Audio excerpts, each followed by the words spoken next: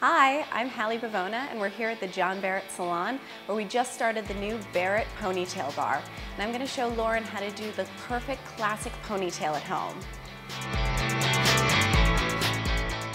First, we start by prepping the hair. I normally like to use a light serum, and you apply that from the ends of your hair up into the roots just to prevent flyaways and to create a nice shiny look.